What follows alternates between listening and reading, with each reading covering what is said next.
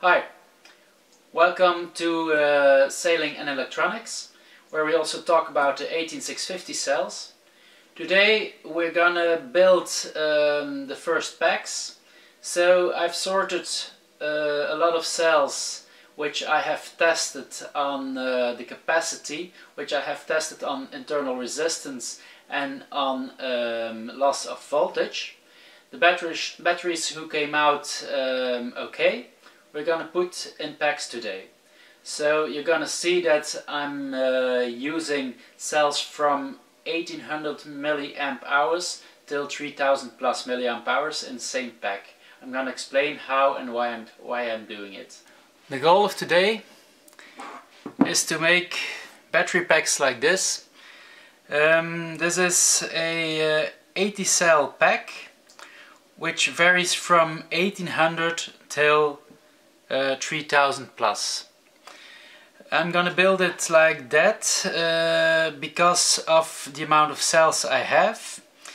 I will use 3 rows of 1800s, 4 rows of 1900s, 3 rows of 2000s, 2 rows of 2100s, 4 rows of 2200s, 2 rows of 2300s and 2 rows of 2400 plus.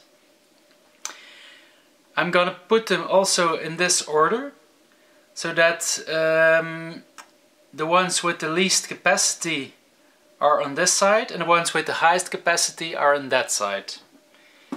That's done because I'm gonna make the bus bars not like I was intentionally gonna use a square, but I'm gonna use this kind of formation like most of you are also doing.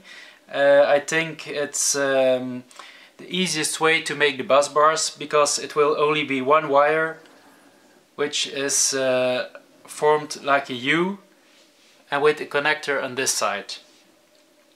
So I've gone from high to low capacity. That means that the connection will be on this side and the U will go like that. So that means that the most amperage is going to be pulled on this side of the pack and the least is going to be pulled on that side. That's why the lower capacity ones are here, the higher capacity ones are there. That also means that my plus side will be on this side of the pack, but my minus side will also be here. So I will connect them minus plus over here, minus plus over here. So I will build the packs like that. When you would make the plus side over here and the minus side over here, it would be better to distribute all the cells randomly so the power can go from this side to that side. But in my case it will not go from here to here, but from here to here, from plus to minus. So these ones will be taken out the least capacity or the least amperage. These will be loaded the most.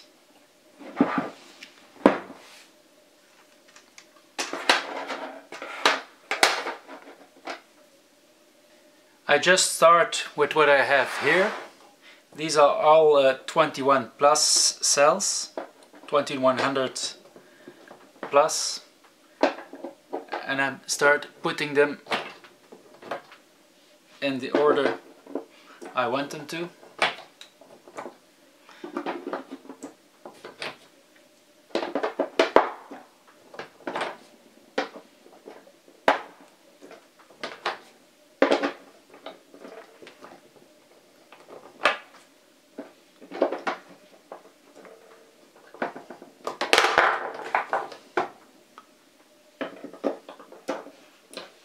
So these will be 3 different packs.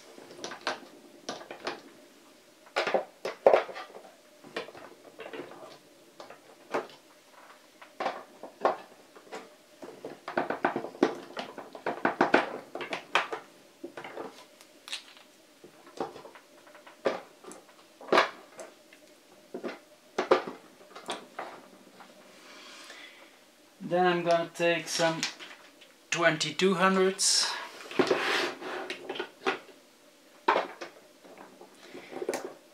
These will take up 4 rows.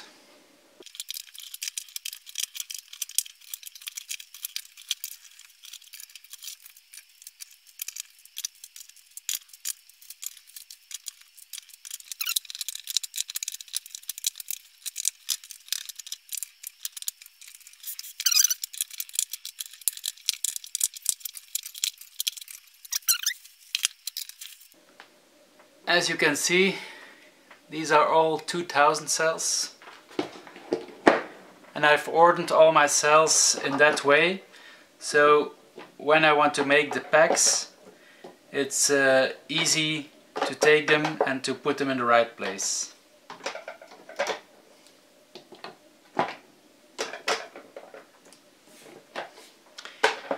There are 3 rows.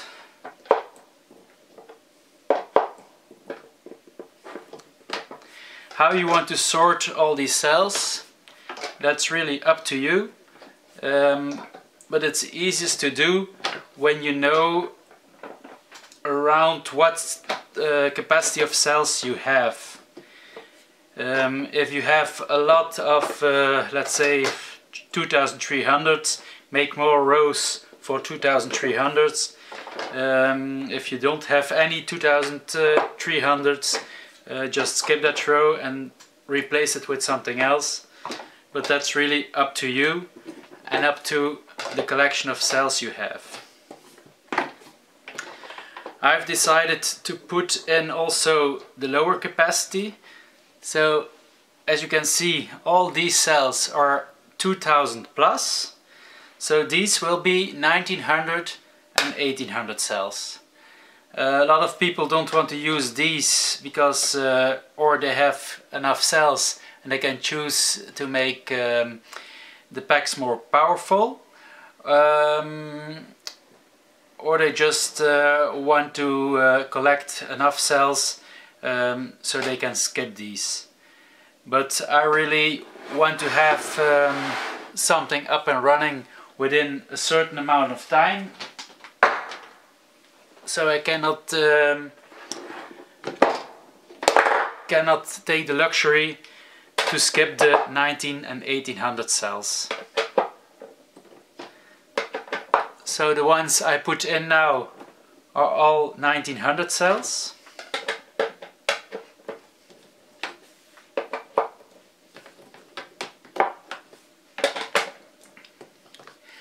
All the cells, they have been tested. So as you can see here, 1972, that's the milliampere hour which is in this battery capacity. Then I have 4.15, that's the voltage I have registered once it has been recharged. And 45 is the milliohms, the internal resistance of the battery. So all these batteries are sorted first on this number, and then been checked if they stay at this voltage for over 2 to 3 weeks, and the internal resistance, once it's over 150, I also don't use them. So that's my way of sorting out the cells.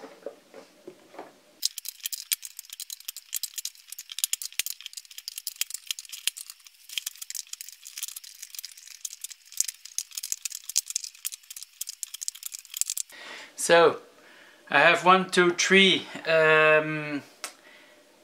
extra battery packs which can be closed.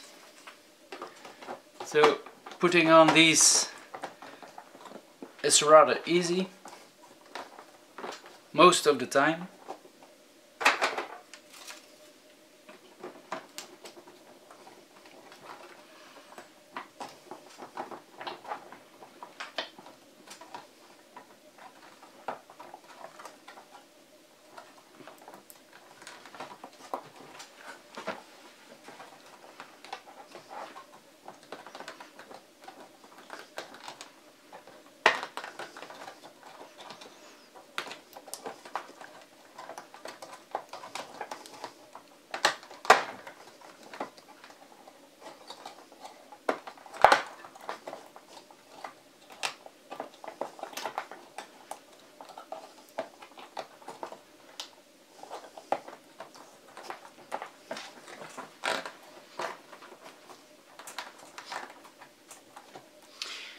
just give them a good push so they're really good locked into the holders. Sometimes it's a little bit harder to push them in, so then you just have to push the individual cell a little bit.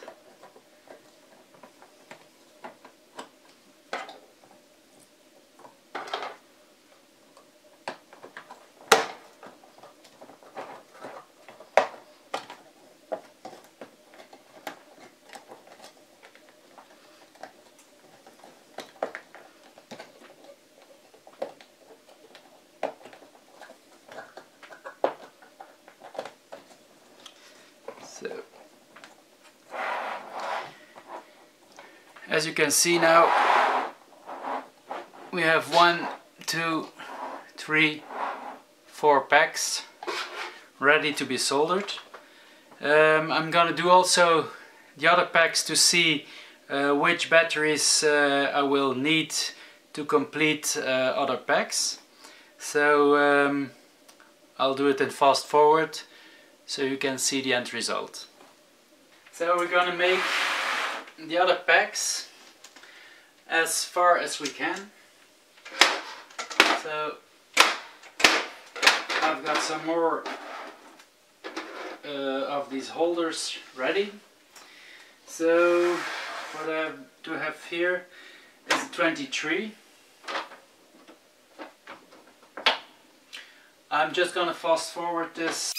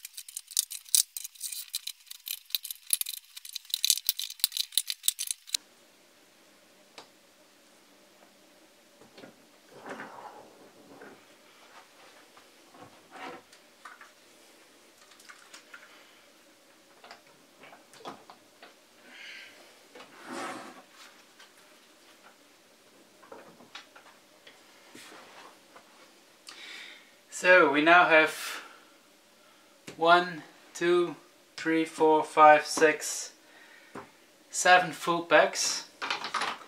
So I could actually start a 12-volt battery bank, but I'm gonna work until I have 14.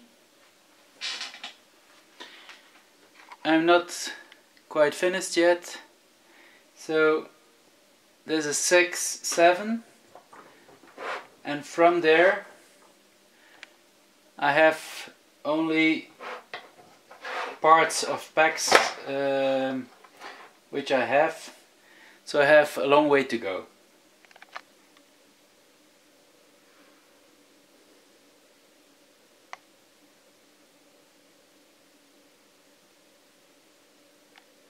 I hope you liked this video.